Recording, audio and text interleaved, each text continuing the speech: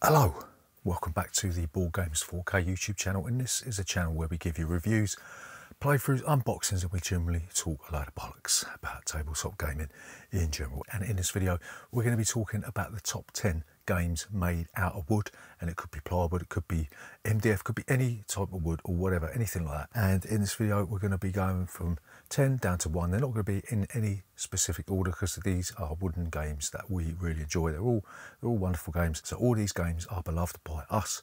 So remember, if you're new here, then please consider subscribing to this channel. Leave a comment in this section down below, and we'll see you after this.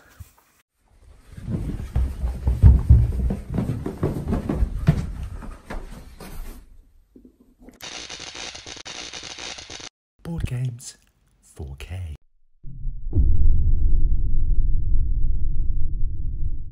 So, number 10 on this list is a game called Sjoelbak. I think that's how you pronounce it. It's otherwise known as Dutch shuffleboard. And in this game, what you'll be doing, you'll be launching discs on this track, hoping to get a certain amount of discs into the right slots at the top of the board in order to score points. And you'll be given 10 discs each, and the game's played over 3 rounds. And what you'll be doing, you'll be launching these discs up this track to get them into the right slots at the top of the board. But the trick is you need to fill up each track fully with these discs in order to double your points. So, like I said, you play over 3 rounds and then the game's over, and whoever's got the most points wins. Sjoelbak is a fantastic game. It morphed into the American big shuffleboard tables, you know, but you can pick this up. You can pick up a small version that we got for next to nothing, and once you've mastered that, you can go onto the 2-meter table, and it's a wonderful game. That is number 10, Sjoelbak.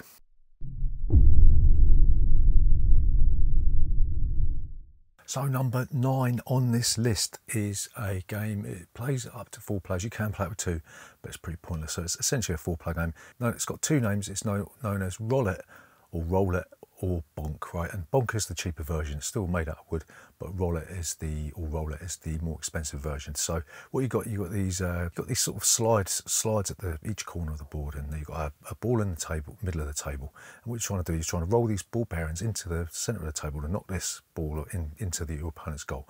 Yeah, it's fast, it's furious. You know, it's not got a lot of depth or a lot of skill, and the game is over very quickly, but we still really enjoy playing Bonk. We've done a video of this one if you want to see how it plays. It's pretty cheap. I think we picked it up for 40 quid. The more expensive version is probably better, obviously better quality, and it probably plays better, but it doesn't really matter because Bonk is excellent.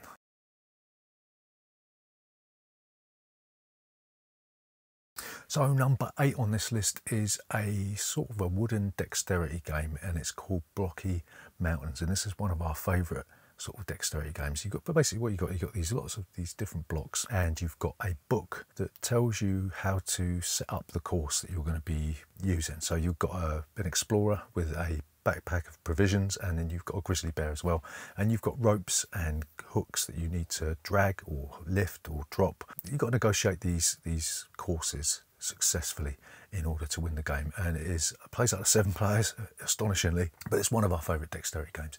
It sort of flew under the radar when it was released a few years ago, and we did have to actually contact the designer of this game in order to get hold of it. But yeah, Blocky Mountains, I think it's been reprinted, and I think it is actually still available from Amazon in Germany or wherever. Just have a look for it, Blocky Mountains. We highly recommend this one, and yeah, that's our number 8.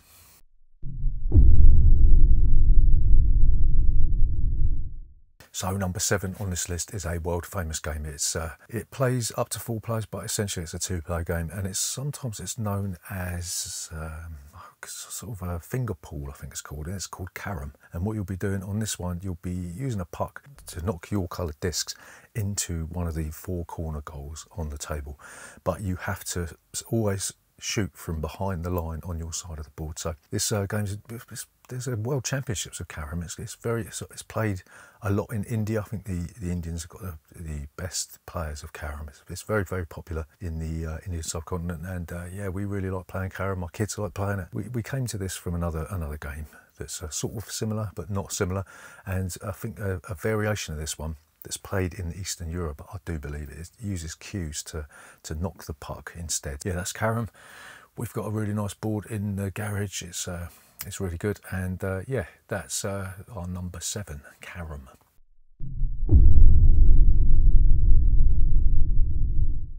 So number 6 on this list is a game called Shufflepuck, and we're not talking about the big American bar type thing. We're talking about the air hockey type version without the air. So what you got on this one, you got a big board with goals on either end, and you've got a paddle and you've got a puck, and you need to sprinkle this sort of potato starch, sort of carom powder on the board to make it nice and smooth so the puck flies around nice. And basically what you're trying to do, you're just trying to knock the puck into your opponent's goal, and it's just like air hockey, but you don't need an electricity supply. You take this anywhere. We've done a playthrough of this on Tabletop Day. It's one of our favourite games made out of wood.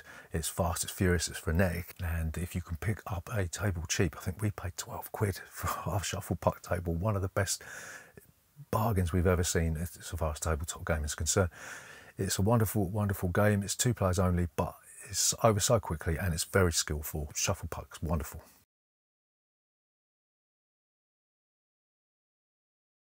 So number 5 on this list is a game that's originated in France, I do believe. It's in France it's known as Le Passe Trap, but in English-speaking countries it's known as Pucket. I think that's what it's called.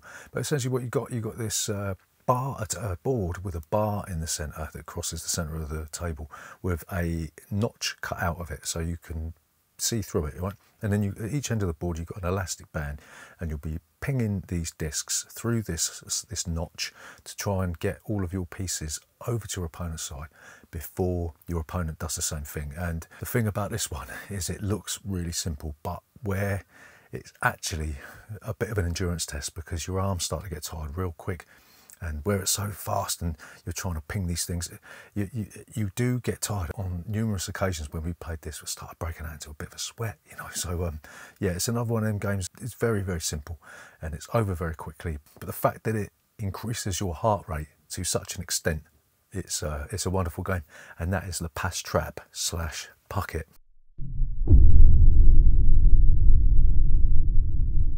So number 4 on this list is it's a dice game, but it's a wooden game, and it's Tumblin Dice. And what you'll be doing, you'll be setting up these sort of layered plinths are made out of wood, and you'll be putting a dice onto the top layer of the plinth, and you'll be flicking the dice down these steps, and wherever the dice lands, you times the number of pips on the die by the number on the plinth. And obviously the further down you go, the harder it is to score, and the more points you get. And this one has the perfect blend of luck and skill, and it plays, but you can buy extra dice for this, and it plays to an infinite number of people. And where you're just basically flicking a die, the game's length isn't really increased that much. And obviously the game ends when you get to 100 points, and there's loads of different variations of playing this. It's almost like a sort of a tool where you can choose your own rules for this one. But I don't know anybody who's played this who hasn't enjoyed themselves. It's a bit of a sort of a pub type sort of party game, but it's quite skillful as well, and that is Tumblin Dice.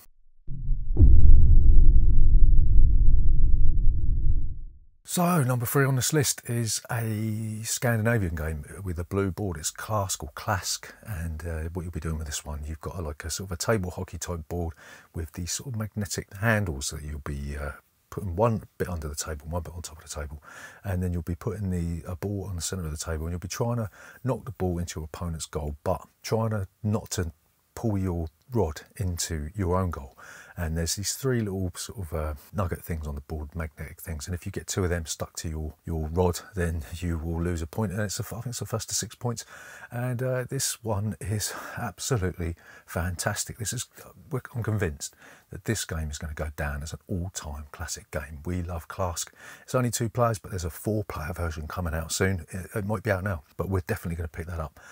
There's a world championship for this, and I can see why, because the more you play it, the better you get at it, knowing the angles and the speed and everything like that. And if there's one game on this list that you need to play, it's this one. It's Klask. That's our number 3.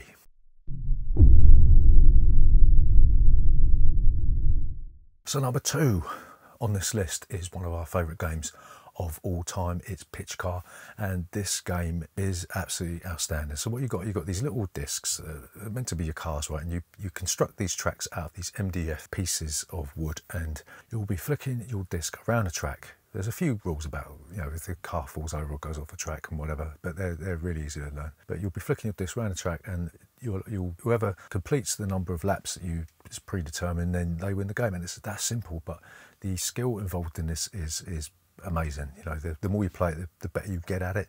And the wealth of available track pieces that have come out now. I think they've got a loop that sort of was on Kickstarter about a year ago, and you can, if you wanted to, you could recreate the entire Formula One season tracks if you wanted to. But yeah, so far as longevity, skill, general fun is concerned, Pitch Car can't be beat.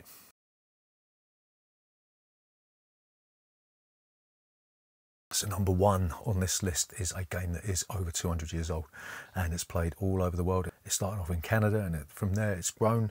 Nobody really knows the true origins of this one, but it's called Crokinole, and it's a round board with a hole in the middle, and you'll be flicking discs trying to get them into the hole. And there's different concentric rings on the board that give you less points the further out you go, and you'll be trying to flick your disc into the centre or get it as close to the centre as possible. But once you've got a disc on the board, you have to hit one of your own discs before it lands, and if you don't, you have to take it off the board.